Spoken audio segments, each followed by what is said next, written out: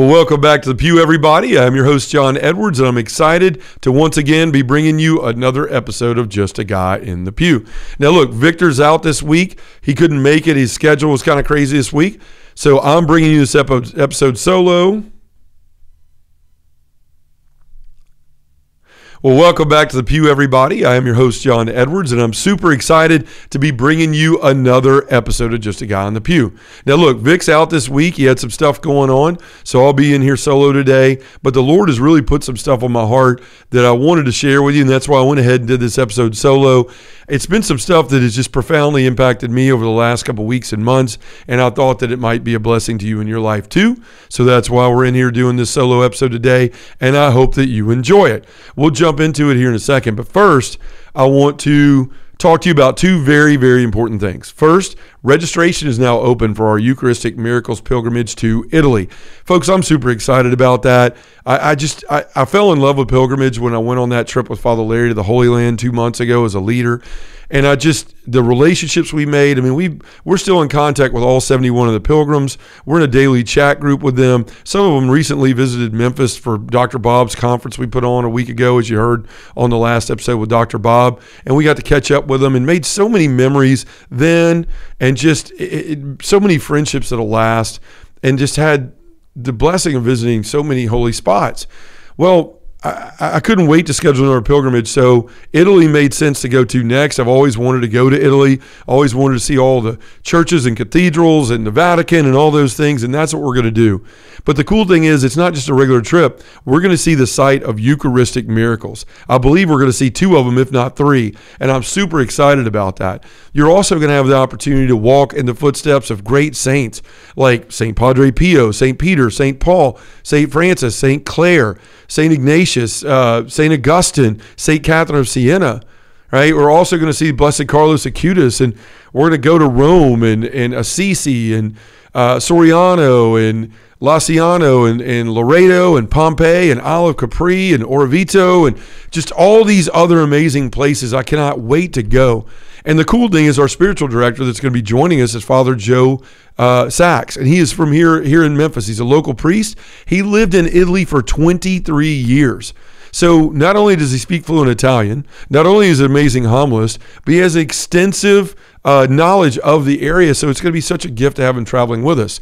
Now, look, folks, the trip opened a week ago, and already we have half of it full. Right, we have 25 spots left, but I know it's going to be going fast. We've got some email marketing going out. We've got some parish things going out. So I know that the trip's going to fill up fast. So if you desire to go with us, which, trust me, we desire to have you go with us, then you need to go to our website and look at signing up. You can do that by going to justaguyinthepew.com. The events and book me link is at the top of the page. Once you click that, you'll see in the middle of that next page all the information about the trip. You can also go to Select International Tours, which is our wonderful pilgrimage partner. And in the search bar on their site, search my name, John Edwards. It'll pull up the page. You can download the PDF about the trip and all the information and register there as well. So again, if you want to join us, you need to go ahead and jump online and get registered, because it is selling out quickly. Folks, we cannot wait to go. We cannot wait to meet you. So please go sign up today and join us in Italy on June 3rd through the 14th of 2024. Now, the second important thing, folks, we're hiring. We have just hired an admin. We've just hired a part-time development director. And now I want to bring on some missionaries. But folks, we took a risk hiring the 2 people. We're not floating in money over here, I can tell you that. Every dollar helps. Right now, we support the ministry by traveling twice a month. And folks, there is so much demand, I can't handle it by myself. I made a promise to Angela I'd only travel twice a month, and I want to keep, and I aim to keep that promise to her. So the only way we can meet the demand of over 80 parishes that have submitted for us to come work with them to start men's groups is to bring on people and to train them to help in the ministry, whether it's the admin, the development director, or the missionaries. I want to bring on folks that have a gift of speaking, and I want to bring on folks that can help go and do these missions in parishes and train these leaders that have a heart for bearing fruit that lasts. Now, I've already got some folks in mind and some folks I'm talking to, but we need the resources to be able to bring them on. We can't do it by ourselves. So many of you give graciously every single month, and we thank you and we appreciate you for that. But we need benefactors and we need monthly supporters now more than ever to move forward in this great work. It's not only the 80 parishes on the list. We've also been in conversation with 3 different large dioceses that have over 350 parishes combined that are also looking for us to go and serve their parishes. So folks, God is blessing us with opportunities, but we need help. We need resources. So look, this isn't some Patreon account. This isn't going to give me a paycheck. This is going to bring other people into the work that we're doing. And I always tell people, as I did at a benefactor lunch the other day with a guy, I told him, look, I don't just want your money. I invite you to come on as a partner in this mission, right? As a friend of the ministry, and to really take joy in the work that's being done and know that you're a huge part of that. So folks, if you want to be a part of something that is changing the church, we get emails each and every week from members and groups that we've started that their lives are starting to change and their parishes are changing. Their relationship with their wives are getting better and with their children. And it's just amazing to see. I had a 93-year-old man come up to me at one of our last event and told me that he had lost 2 wives, buried 2 wives and a child in his life. And that he'd been sitting there for 10 years wondering why God kept him alive, right? Why he was still in existence. And he told me, young man, after this mission and the potential of what this men's group has, I know my purpose now is to go and share with others what you've shared with me this weekend. And he had the biggest smile on his face. And the group tells me he's there every single week, mentoring and being a blessing to men that are younger than him. Folks, this is bearing fruit that lasts, and it's changing lives. So if you want to be a part of that, if you want to help us to move forward and to grow to be able to meet the demand, then please consider becoming a monthly supporter or a generous benefactor at a high level. We need all of it. But you can go to our website at justaguyinthepew.com, and on the main page, there's a button that says support. You can click that button, go right online. You can fill out, become an annual, twice a year, a monthly donor and benefactor. That's what we need. You can also find out there how to send us a check if you'd rather do that. But you can go to justaguyinthepew.com or donorbox.org/pew to move forward in becoming a supporter. Trust me, it will bless our ministry beyond recognition, beyond any amount of thanks I could give you, and it will help us to move forward to bring on the people we need to do the work that God's called us to do. It's very hard for me to do this at the beginning of each episode. It's hard for me to ask for support, but folks, it's gotten to the point where I can't do it myself. I'm either gonna die young or be unsuccessful and try to keep up with the demand. So folks, please consider becoming a supporter, and you do that again by going to justaguyinthepew.com or donorbox.org. So thank you as always for listening to that. It takes me a long time to get it out, but I hope that you see the passion and the need that we have there, and you want to be a part of helping us move forward. So folks, I want to jump into the episode. This week's going to be called The Love of a Father. And you know, I got to tell you, it was such a blessing to have Dr. Bob here and to do that episode with him last week. And I also did one with his brother Bart, which we'll put out next week, which will be the following Tuesday after this one. And I'm excited for y'all to hear that. But, you know, I always get this great experience whenever I go to one of Bob's Healing the Whole Person conferences. He trusts me to play a role in a sculpt. And what do I mean by that? Bob believes it's something called Visio Divina. And it says it's like Lectio Divina, except you're seeing something in front of you that helps you visualize and helps something become more real to you than maybe it has in the past when you're trying to figure these things out yourself. So he does this sculpt that involves 3 people in the beginning. It's Jesus, God the Father, and the Holy Spirit. Now, my friend and good friend in my life, Father Gio, the priest you've heard me talk about a lot on here, he was Jesus, I was God the Father, and Kim from the JP2 Healing Center was the Holy Spirit. Now, Bob picked Max and his wife, who's been on our show before, to come into the sculpt as Adam and Eve, and basically we all just embrace them, and it's supposed to show us before the fall. Right? It's supposed to show that everything was perfect and in great unity, because I'm holding on with my arms and my 6'8" wingspan around Jesus and the Holy Spirit, who are embracing Adam and Eve, and my arms are going around everybody. And it's a beautiful depiction in front of 800 people of what it's supposed to look like when we're in proper union with the Holy Spirit, with God the Father and the Son. We're in that great union with the Holy Trinity. And that's what it was like in the garden before the fall. This great love, just being in this circular motion between the Trinity and being poured down into Adam and Eve. But Bob takes them out of the sculpt to illustrate the fall, and he pulls Adam and Eve on opposite sides of the altar up there, and their back is turned towards us. And I could tell you, as playing the role of the Father, seeing them being ripped out of that warm embrace and being pulled out, Adam and Eve both start saying things every single time. Different people playing those roles, and the times I've done it, they always say things like, I'm cold, I'm lonely, I'm isolated, I long to be back into their embrace.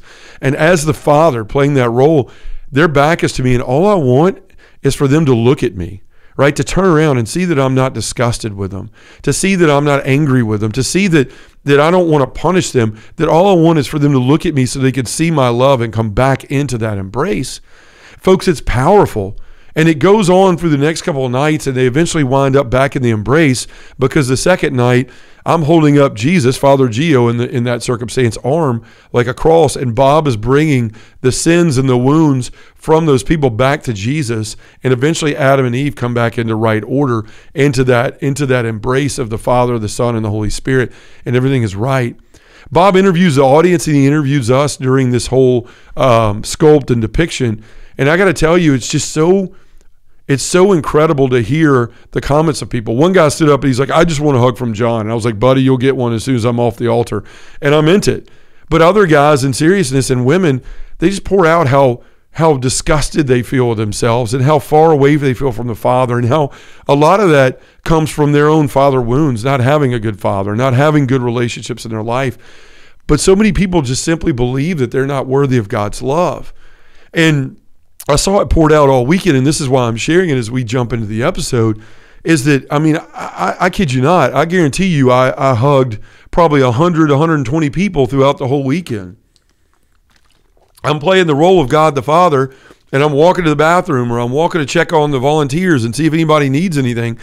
And people, men, women, we had 40 Dominican sisters there, and even some of them came up and just stopped me and said, that was so powerful. I don't know what it feels like to feel the Father's embrace. Would you please be okay with me giving you a hug? And I got to tell you, some of these folks would come up and they would just bury their head in my chest. And when I would wrap my arms around them, they would just weep. I mean, weep, like cry and shake and convulse, because they didn't know what it felt like to feel the Father's love. And in that moment, they were feeling it. They were feeling that embrace. And look, I don't have a God complex. I know I'm not God the Father, so please don't hear it like that. But it was such a blessing to be able to grab somebody that was a total stranger who's never felt that love, and be able to just hold them and be there for them. And so many times during those embraces, the Lord whispered to me things to say like, He loves you. He's not disgusted with you. You're worthy, and you don't have to do anything to earn it. Please look back at the Father. Please cast out these lies that you're hearing about yourself and look up. Quit looking down and look up. And people would just break into sobs. And it was such a gift to receive that, and to be a vessel of the Father's love in that way for somebody. But it got me to thinking about my own life. And, I've spoken about my father wounds here and how I wasn't ever really, just showered with that growing up. My father never really said, I love you or I'm proud of you, until I was much older. I love my father, as I've said before. And as I said with Bob, he wears a cape in my life and in my eyes. But man, for a long time in my life, I never felt what it was like to be truly loved by a father. And when you haven't felt that, it's incapacitating, and it keeps you from moving forward in your relationship with God, because you simply don't believe that you're worthy, right? We transpose the relationship we have with our Father on God the Father, whether we know that or not. And it just really showed me this past weekend with that conference just how many father wounds so many of us have, and how common it is. And it hits home about how important proper love and blessing of a father really is. It is so powerfully important. And for many of you that are Spider-Man fans, you're going to recognize this thing I'm going to say next.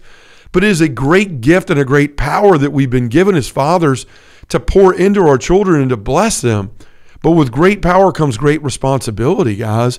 And the thing is, we have the power in our hands to bless, to lift up, to encourage.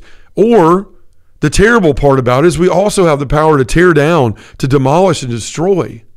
I mean, that's just the truth. I have, man, for so long, I swore that I would never say some of the things that my father said to me, to my children. But so many times, guys, I know you've had this happen in your life and you felt this regret immediately. I've let the words of my father come out of my mouth. I've let the situation or how physically I feel in the moment, or the annoyances of life, get in the way of me being the father I should be in front of my child and to my child. I've allowed that moment of grace and blessing to turn to condemnation and to anger and to just a berating about the mistakes they've made. And it hurts me as I look back because I spent many years doing that. In my own addictions and my own struggles, I spent many years wasting the power that I had in my hand and not bestowing the blessing of a father and loving my child the way I should have, my children the way I should have, but being the opposite of that. And it's so easy to forget the influence that we have of those around us, especially our children. And it's tremendous, and we often wield it so carelessly. You know, John Paul II said this. He said, in revealing and in reliving on earth the very fatherhood of God, a man is called upon to ensure the harmonious and united development of all the members of the family. Like, this is the role, fellas. But how many times do we allow ourselves to be focused on ourselves, our needs, our desires, our disappointments? Right? We focus on how tired and frustrated and irritated we are at our situation in the moment. You know, we miss the opportunity of every moment we have to positively impact our children. We miss the occasions to bless them. And instead we tear down. Right? We let, and look, we all know how this feels like when things hadn't been going your way at work and all your kid wants is a hug and to tell you about his day, and we blow them off. I'm too busy, or not right now, or I've got to finish work, or things like that. And it flows into so many aspects of our relationship with our children. It's not just about our own selfishness, even though that could play a role, but oftentimes, like, we hand down the wounds that we've been handed. Right? I mean, just like with sports. I mean, my dad, I love him to death, and you guys have heard this before, but you know, he always spent his time telling me what I did wrong, never lifting me up, never saying, hey, you did this great, but there's this one thing here that looks like you're struggling with, and let me help you with that. No, mine was more of, if you'd done this right, you wouldn't have missed that. If you'd done this, if you just practiced more like I told you to, you might actually be good. Things like that I used to hear that I swore I'd never do to my children. And guys, like, if we're not paying attention to this, then we're missing out, and we're going to build places of woundedness in our children. Now, look, I don't want you to mishear me and go, we don't need to correct bad behavior, or we don't need to have discipline in the lives of our children. I'm not saying that, but I'm simply getting you to stop and look at what the Lord's had me looking at. And what he's been saying to me is, John, you have so many opportunities, moments each and every day that are limited, by the way. Our children are never going to be at home. And even if they're not at home, we have limited reactions with them when they're grown and they have their own kids. But we never lose the power of a father's influence over our children. Right? I mean, how many times, like, my dad called me the other day and he said, I just was thinking about you, and I wanted to tell you I love you. And I immediately felt my spirits lift, because it means something to have the blessing of the Father. It means something to receive the love of the Father. But guys, so many of us are wasting that, and I know I have, because we're too concerned about ourselves, and we're too caught up in the moments that we're facing in our job or in the stresses of our life, or trying to figure out how we're going to pay bills or whatever's going on, that we simply take it out on our children. Like, we don't know how to step aside from that and embrace those moments to love our kids. Right? It happened to me right before I was about to do this podcast. I'm sitting here and I'm trying to get started 4 or 5 times. I'm having to go over there and restart because I'm in here by myself. And Jacob texted me something, and I went in the house. I was like, what, man? I'm trying to get a podcast done. And then I thought, I'm trying to get a podcast on how to give you love better and how to be a better father. And here I am failing again in this moment as I'm about to go turn the mic on and tell other men about it. Now, I wasn't planning on saying that, but the Lord wanted to be honest and open about where I am in my life. I still continue to struggle with that too. Right? Just because I'm out here helping people doesn't mean I got it all figured out in my life. That's some of the best podcasts we ever do, I think, is when God is showing me that I'm not living well what I'm telling people to live.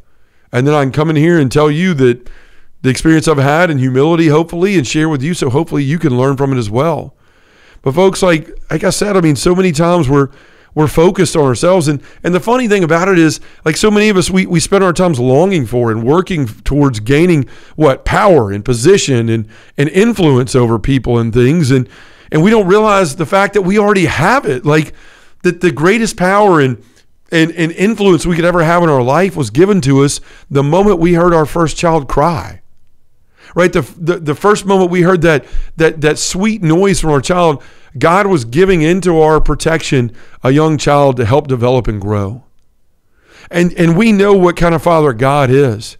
Many of us may not feel that in our lives, and we talk about that all the time, but if you really spend time in Scripture and in those moments where God is presenting himself to Jesus in front of us, like the baptism of Jesus or the transfiguration, we can see God looking down proudly on Jesus and saying, "This is my beloved Son with whom I am well pleased." Or at the Mount of Mount Tabor at the moment of transfiguration when he says, "This is my beloved Son with whom I am well pleased, listen to him." Right, where God is showering Jesus with his affection in that moment. And folks, we have those moments so often in our life. And I gotta bet that, like myself, we fail at them often. And we're so quick to pass on the wounds that we've been given from our fathers. And we think in some way that we're teaching and we're helping, but honestly, we're tearing down. Because all our children hear is what they didn't do right, that they're not good enough, that they never will be, that there's no hope for them, that if they'd only been better, if they'd only been smarter, if they'd only been faster, if they'd only been quicker, right? If they'd only been a better person at practicing in the hours that we commanded them to practice, they'd be better and more pleasing to us. And therefore they find out and they start to believe in their life that they're not good enough for us. And folks, nobody deserves to carry around that pain because it's simply not the truth. And look, I got to tell you something. This is fresh in my life because my son Jacob, he doesn't have my height. I'm 6'8", for those of you who don't know.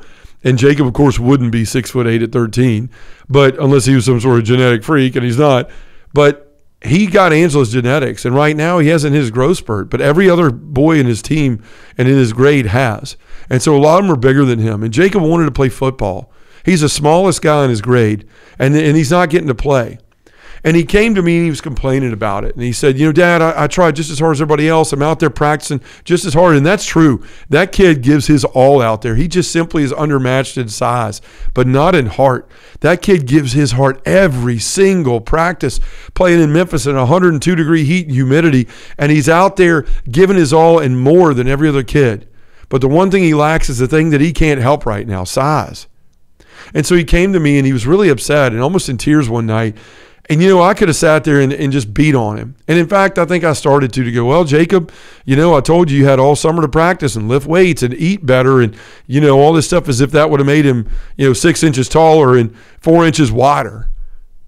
And I did that a little bit. And then the Lord started speaking to me and go, that's not what he needs to hear right now. Right? He doesn't need something else beating on him. Look at him. He's almost at the point of breaking and giving up. And I remember what it was like to feel that way in my situation when I was younger. And I told him something that I'm really happy that the Lord gave me these words in the moment. We were sitting in the truck the other night. He was playing in the 5th or 6th game where he thought he might get in, and he got in for a couple of punt returns, but he doesn't get to play receiver or any of the main spots on offense or defense that he would like to play. And he stands there, I wish y'all could see him. He stands by his coach on the sideline. Each are standing there ready to go in. He's not messing around or playing with the other kids on the sidelines, not paying attention. He's standing there at the ready, and you could just feel the desire in his heart to go in and to help his teammates. And the other night, we were at this game, and it was a close game, and they wound up pulling it out. And, he walked down the sideline. He kind of raised his arms like, I don't know. And I thought he was going to be upset about not playing. But we got in the truck.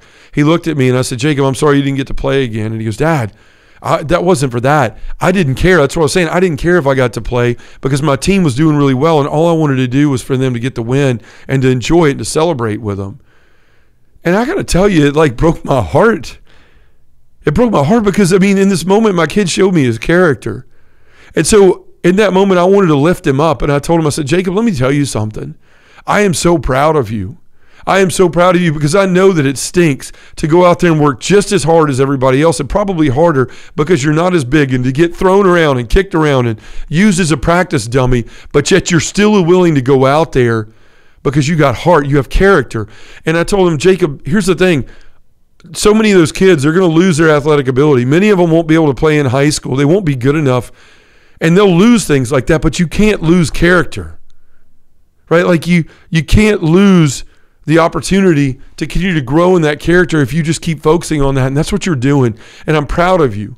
And don't let anybody ever, especially the devil, tell you that this experience and this inability to make it on the field has anything to do with your worth, because it doesn't. You have such great character, and I'm so proud of you because honestly, Jacob, I might have quit by now. Guys, in that moment, I had the choice to tear down or to build up. Right? And for years, I thought that correcting and hammering on them and pointing out what they did wrong and their mistakes would make my children better. But it doesn't. It just hurts them. And it leaves a place of wounding, and it leaves a place that's going to take them a long time to get over, and it's going to affect how they see their Father in heaven. And that's the most important thing. Because if they think they're not good enough for him, then they're going to fall away from the faith, fellas, and we can't have that. Like, you can never underestimate the power you hold in your hand, the love of a Father, the blessing, the gift that God's given you to sow life and goodness and encouragement and beauty and character into our children, both our sons and our daughters. That's what we're here for. Not to get caught up in our own mess and our own failures and our own situations where we're angry at work or we're tired or we're irritated or we're too hungover and we just take it out on our children. I see that far too much. I can't tell you how many men in men's groups that I'm a part of or help develop, they're struggling with that very thing. I want to love my wives and kids, but they get the worst of me. Everything else gets the best in my life. My job, my friends, the things I'm trying to achieve, it all gets the best of me, and what they get is what's left over. Guys, we have a choice in that, but it's one that we have to choose in the midst of our struggles, in the midst of when we don't want to, when it's not easy. I mean, there's a quote here from Father Lawrence Lovasek that says the very thing. He says, fatherhood is a vocation in God's service to be not held lightly or frivolously, but with a serious determination of serious men. Let me say that again. He says, fatherhood is a vocation in God's service to be not held lightly or frivolously. I can't even say that. Frivolously, but with serious determination of serious men. Guys, I know it's hard to choose things other than yourself sometimes. It's hard when you've put in 12 hours in a day and all you want to do is sit down and be left alone to be a blessing to other people. But guys, that's a cross to pick up. That's a place where our will meets the Father, and we choose the good. We choose to be that person for somebody else, and we choose to show those children things that maybe we didn't get to have ourselves. And guys, this can be said for our wives too. That's what JP2 said, is for all the members of the family, is in the quote I read earlier. This is a chance to be that for our wives too. Our wives need building up. My wife is constantly coming to me wanting to quit grad school and talking about how hard it is to be a full-time mom, a full-time employee, a full-time student. And in those moments I can go, Ansel, I'm busy. You know, I got my own problems. Or I can say, honey, I know, but let me tell you how amazing you are. And let me show you what I see from a different viewpoint, from a different perspective. And I can't tell you how many times she's come to me and said, thank you, thank you, thank you. I know you have your own things and your own stresses, but the fact that you took that time to really help me put my mind in the right place, that's what I need. Guys, that's what it means to truly be a Christian. That's where you find the joy. It's not self-seeking, but living for those people that mean the most to you. And what I want to do now is, yes, I want to go to missions and do all these things and do them well, but I want to be here in my family, being the greatest gift to them that I possibly can be. Because if I'm not doing that, none of the rest of it matters. And that's the way I invite you to look at your life right now. How am I living to my children? Am I doing what my father did to me, or a coach did to me, or someone else? And am I just pouring on just contradictions and condemnations and telling everybody what they did wrong and how they never get anything right and pointing out people's mistakes and their inadequacies? Or am I meeting them in those places and saying, hey, look, I know this didn't turn out as well as you wanted to, but let me point out some things you did really well. Let me give you some pointers on how you might be able to improve and be better. Let me tell you how proud I am and how much I love you and that I see you. Right? That maybe nobody else does in that moment, but I see you, and I see your heart, and I see your character, and I see your desire, and I see that you're good. I mean, to have the power we have in our hands and to wield it carelessly is a huge mistake. Many of us will never get back the moments that we've already done wrong. None of us will. But how many moments are in front of us? And I don't care if you're 90 years old and your son's 60. I don't care if you're 40 and your kid's 20. I don't care if you're 20 and your kid's 5. We have so many opportunities in front of us right now, starting today, to realize the influence and the power that we have over those that God has put in our life in a good way to influence them. Again, that movie, The Crow, one of my favorite movies to watch growing up, where Brandon Lee, Bruce Lee's son, is playing this superhero that's been brought back to life to right the wrongs in his family. And he sees this little girl that's hanging around him, and her mother's like a heroin fiend. And he goes into the apartment when her mother shoot up, and the girl's out on the street by herself, and he grabs her arm where she's shot up, and he squeezes the heroin out of the needle marks. And he says to her, mother is the word for God on a child's lips. Fellas, it's the same thing with us fathers. Our kids will always look at us as we have a cape, but let's make sure that we're deserving of that cape. Let's make sure that we're living as the Father God is to us. And if you don't know what kind of Father God is, go back and listen to some of our episodes. Come to one of our missions, because that's all we do is pour into that and try to help people reorient their identity. At the end of the day, we are beloved sons and daughters. And your child will never know that if you're not that image and that voice of God preaching that to them in their life. So please, look at these opportunities you have, whether they're moved out or they're still with you, whether they're young. Like I said a couple of times already, you'll never stop having that influence over their life until you're dead and gone. So look at that. Don't mull in your mistakes. Don't wallow in pity for yourself. Make the decision today that you're going to be the father and the husband you were always called to be to the people that you love the most, and make that change today and start building up. Start encouraging. Start loving well those that God has put into your protection. So let's talk a little bit about how to do that. One, pray. St. Vincent de Paul has a quote that says, a man of prayer is capable of everything. We talked about how difficult it could be to choose others over yourself in the moment when you're caught up in your difficult things in your situation in your life. But you could do anything through prayer because you're asking for God to strengthen you. So as St. Vincent de Paul says, a man of prayer is capable of everything. You want to be capable of loving your kids and your family in every situation and putting them first. Be a man of great prayer. 2, choose your children over your feelings and your current status. Stop in the moment when your kids ask you something. Don't react quickly. Stop for a minute and go, you know what? It's not their fault. They're not the ones that were involved in my bad day. They're not the ones that allowed me to be tired. They're not the ones that handed me all those beers I drank last night I'm hungover for. It's not their fault. All they want is for me to love them well and have a choice in the moment to do that. So choose your children over your feelings and your current situation each and every time you possibly can. 3, look to build up even in the tough learning moments, right? Even when your children have done something bad, don't stand over them and go, you're an idiot, you're a moron, you're dumb, I can't believe you did that. I'm so disappointed in you. Use the moment to teach, but do it in love and charity, right? Look, brother, my son, this isn't the behavior that we've worked on and that we've talked about forever, and I am a little disappointed in you, but you were good. Just because you did a bad thing doesn't make you bad, right? Let's be better and let's talk about how.